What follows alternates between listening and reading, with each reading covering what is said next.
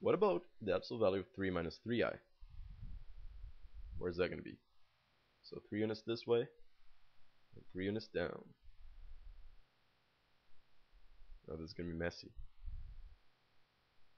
because I have things on the way. Okay. So now we're talking about this triangle, and the lengths are, let me pick a different color, completely different color, the blue.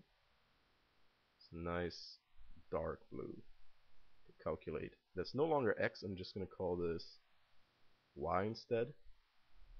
Just picking letters at random. It's 3 units long and 3 units long also. So what is the absolute value? Just the distance between the origin to the point. That will be y squared equals 3 squared plus 3 squared. Y will be the root of 9 plus 9. So y is the root of 18. And I can simplify this because that's root 9 times root 2, which simplifies into 3 root 2.